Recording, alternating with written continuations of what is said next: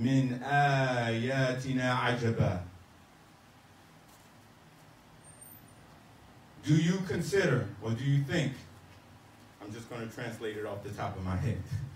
Do you think that the companions of the cave, Raqim and Raqim, some of the Mufassirin say it is the mountain actually where the cave was. Some Mufassirin say it was the dog that was with the companions, the Ashab al-Kahf. كانوا من آياتنا عجبا. One of our wondrous signs. إذ أوى الفتية إلى الكهف فقالوا ربنا رب السماوات والأرض لن ندعو من دونه إلها لقد قلنا إذا شططا. So, they were in a town where they were being oppressed in the land by the ruler or the system, and they were not allowed, they were believers, and they were not allowed to worship Allah. The oppressor was forcing the people to worship what he wanted them to worship. But Allah inspired them. فَأْوُوا إِلَى الْكَهْفِ فَأْوُوا إِلَى الْكَهْفِ يَنْشُرْ لَكُمْ رَبُّكُمْ مِنْ رَحْمَتِهِ وَيُهَيِّئْ لَكُمْ مِنْ أَمْرِكُمْ مِرْفَقًا. So, Allah inspired them to go to this cave. And while they were in this cave,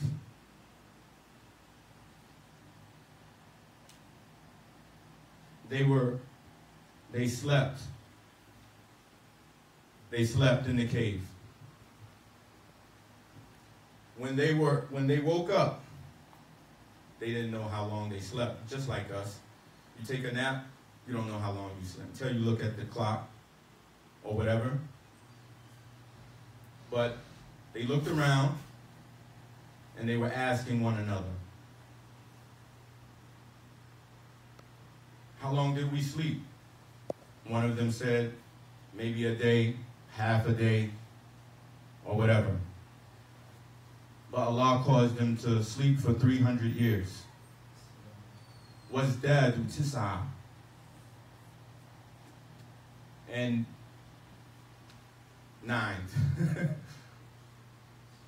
قُلِ اللَّهُ أَعْلَمُ بِمَا لَبِثُوا.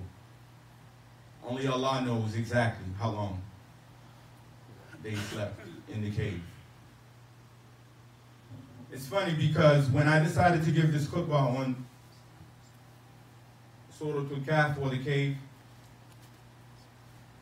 one of the first essays for this semester in college was on Plato's allegory of the cave. And I was like, what is this all about, you know? Everything cave, cave, cave. After I made Salat Istikhara, these thoughts just started coming in my mind. And then when I went to school, it was like, you have to do an essay on the allegory of the cave. So to my surprise, it was strikingly the allegory of the cave has to do with people. I don't know, maybe a lot of you read it in college or read it on your own. But anyway, it supposedly came from Socrates, who was Plato's instructor or his teacher, mentor, as they say. And he said, suppose you have a cave where the people, there are prisoners in there, and they're sitting and they're facing the wall of the cave in chains and fetters. And above them, there's some people with campfire. And they're doing something like puppeteering. They're putting these symbols up and is casting shadows against the wall. And there are passers-by that pass by the cave. Of course, that's noise, right? You can hear them just kind of like when we're someplace, you can hear the cars moving, you can hear everything. Life goes on. But these prisoners, all they're seeing in this, on the wall of the cave, are shadows. And they're trying to guess, what is this? What is that? They're guessing. Then, and this cave is very dark, of course. That's one of the reasons why I mentioned West Virginia. Because what? We're in the mountains, aren't we? We're in the Jibal. We're in the mountains. And I don't know if anybody has ever seen a cave or been in a cave in real life, but I have. We had to go to a field trip, school field trip in Virginia. We had to go to the Shenandoah Valley. Is this the Shenandoah Valley? Okay, so we had to go to the Shenandoah Valley, and you go to, what is it called? Natural Bridge. And then we went to taverns. Skyline, yes, thank you. And so, cave is very dark. It could be scary. But these prisoners, all they're seeing is shadows. They don't know what it is. They said, maybe that's a bird, or this is a tree. But they're guessing. So one of these prisoners is released. And he's made to turn around. He's made to turn around out of this cave. And on the ascension, on the way up, you know, of course he can barely see.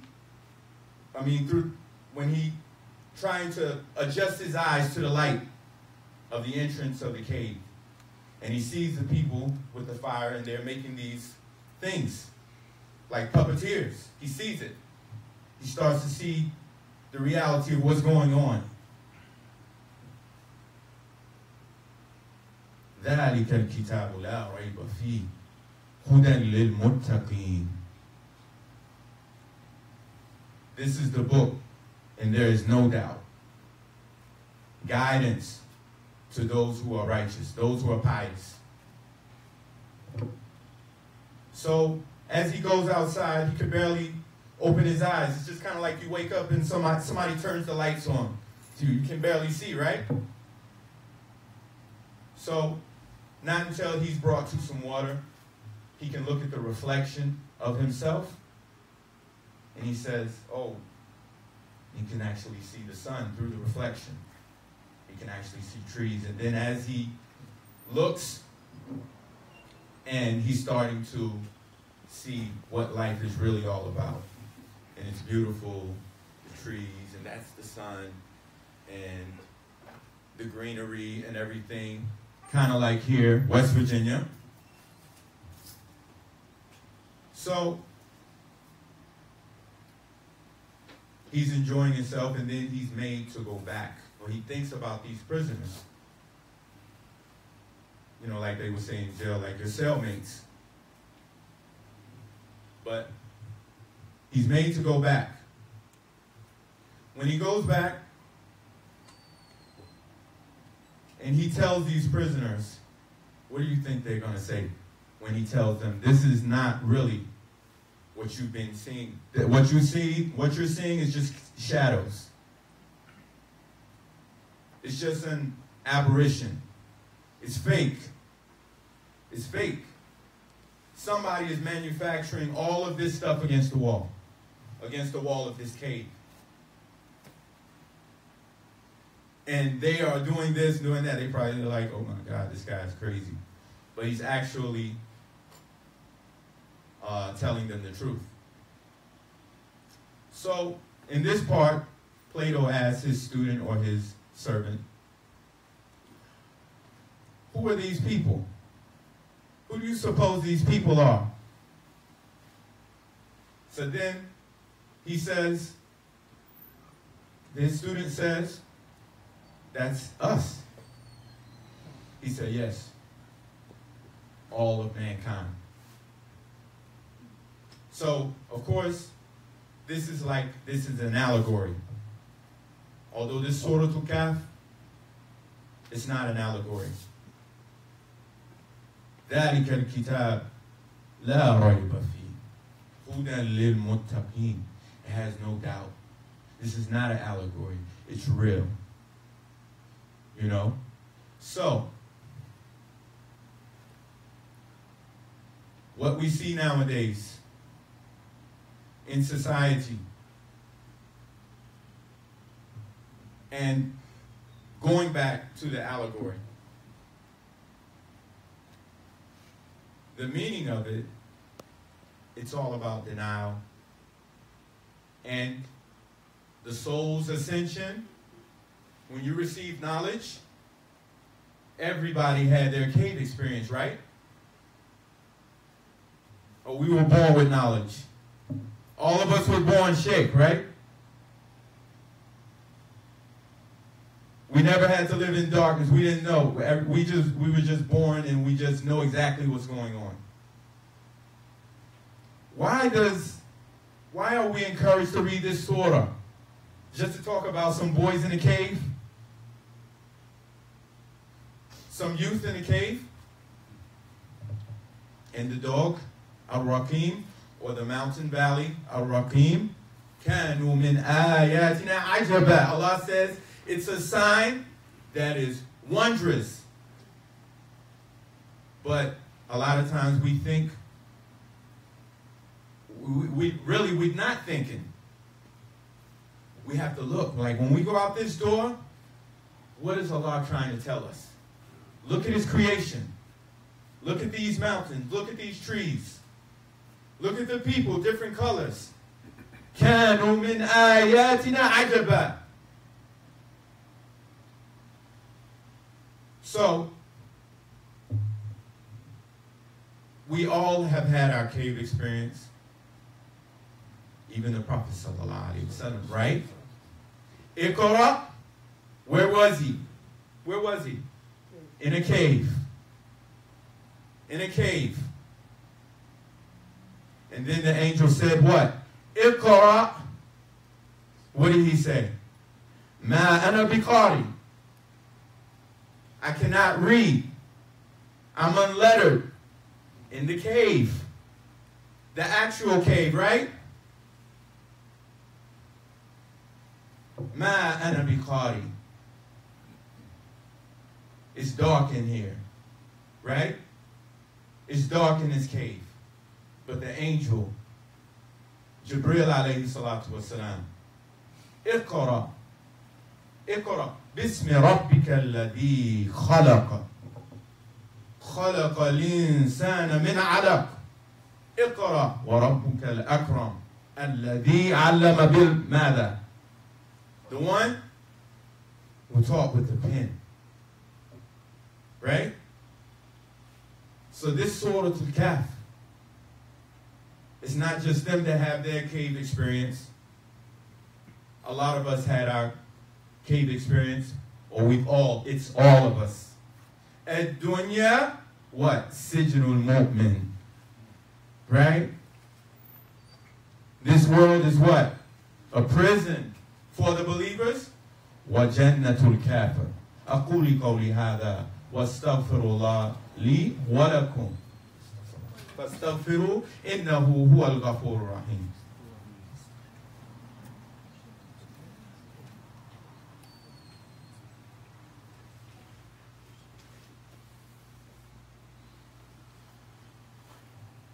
بسم الله الرحمن الرحيم وصلى الله وسلم وبارك على نبينا محمد وعلى آله وأصحابه أجمعين. I want to thank again Brother Shukri.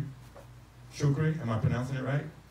And Imam Amir, right here, who graciously brought me down here. I was very nervous about giving the khutbah, but I'm glad that I agreed, because it's like a homecoming. I get a chance to see the trees, the water, see you all, and you all are living in West Virginia, and I used to come here, and I grew up in Virginia. I used to run around with holes in my shoes, playing basketball, going to regular life just like everybody else is. My mother, my stepfather who raised me, who was Imam Shams Abdul Rahman in Danville, Virginia. Anybody heard of Danville, Virginia? Danville, Virginia. That's where I grew up. I went all the way through high school until I moved to the north. So, again, the youth or the boys or the youths, young men in the cave, كانوا من آياتنا عجبا.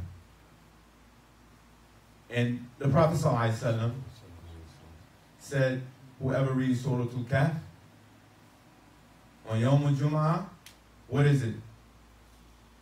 Like Nur from one Jum'ah to the next Jum'ah, right? Why are we reading it again? Why are we reading it? Like, again, just to read about some youths in a cave? Think past that. Think deeper. أَفَلَا يَتَدَبَّرُونَ الْقُرْآنَ أَفَلَا يَتَدَبَّرُونَ الْقُرْآنَ. Don't they not reflect on the Quran? We think Allah is stupid?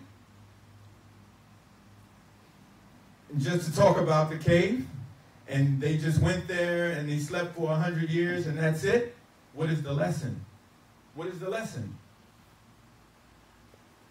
What is this life all about? So, just as this prisoner in the allegory was made to turn around, sometimes we have to pull our brothers up and our sisters up and pull them out of the cave and teach them if we know. Get them out of the cave. Go back and help your brothers. Because a lot of times, you know, we get our education, we get our degrees, and we forget about everybody else. We get our good job, we got our beautiful wife, our beautiful children, our cars, our big-time bank accounts, and we forget about the other prisoners, right? Huh? Or we sit back and laugh at them, right? كَانُوا مِنْ آيَاتِنَا عَجَبًا is one of our wondrous signs. You have to learn from it. We have to learn from it. All of us. Those of us endowed with knowledge, you have a responsibility, whether it's engineering, whether it's mathematics, whether it's science, whether it's whatever, carpentry, whatever. Help somebody. Help somebody to learn. Help somebody to get them a job. Go to the prisons and help the prisoners as well. Something that my stepfather used to take me to the prisons when I was a kid, when I was young. And he used to put my suit and tie on me, cut my hair and everything. And we go to the prisons to teach the prisoners Islam. Can you imagine? I'm a little boy. He's telling me, recite Al-Fatiha in front of them. Recite Wal Asr in front of them. Yes, sir. Wal Asr. Inna l-insana fi khusr. Illa alladhina amanu wa amilu s-salihat. Wa tawasaw bil-haqq. Wa tawasaw bil-sabr. Right? Qul huwa Allahu ahad. Allahu samad. Lam yalid wa lam yulad wa lam yakul lahu kufuwan ahad. Won't a prisoner appreciate that? He'll appreciate that, right? He'll appreciate anything at that point, right? But the truth, he will really appreciate it. Like Malcolm X, right? And others. He had his cave experience, right? He had his cave experience. He was in the jail. And he let it work for him. And when he was released, what did he do?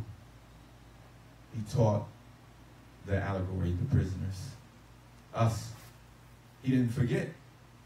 He didn't forget. He was assassinated for it. Even though, Allahu Alam, what's the nature of Socrates, he was killed as well. 20 years before, Plato talked about this allegory to his students. May Allah bless the Muslims in West Virginia. You all are beautiful. You all are beautiful. I'm glad to be here, for real. I was taking pictures all along the way. I was taking pictures because I hadn't seen it. I was like, wow, I grew up around this. But people in New York wish they could see this. People in Brooklyn, homeless people, people in the street, they wish they could see these mountains and these rivers and be in a place like this, be in a masjid like this. Right? Or maybe go fishing, or put their hands in the water, or walk on the country road, you know, without the police harassing them or something. That probably happens here too, right? So, may Allah bless the Muslims all over the world. May Allah bless the Muslims in Africa, in Philistine, because they're being held prisoner in their own land. May Allah help the Muslims right here in America, because we need it. We got a bully as a leader. And subhanAllah. So let us help one another and help others, even the non-Muslims, bring them back, bring them out of this cave. Because even this bully, he's in a cave too. وصلى الله وسلم وبارك على نبينا محمد وعلى آله وأصحابه أجمعين. أقيم الصلاة.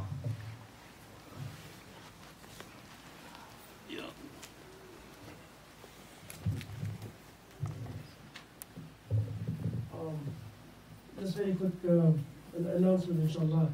Right after Salat, if you are not in urgent need to leave or to go back to work, could you please be seated? Brother Imam Amir, he has a little talk, inshallah, about 10 to 15 minutes.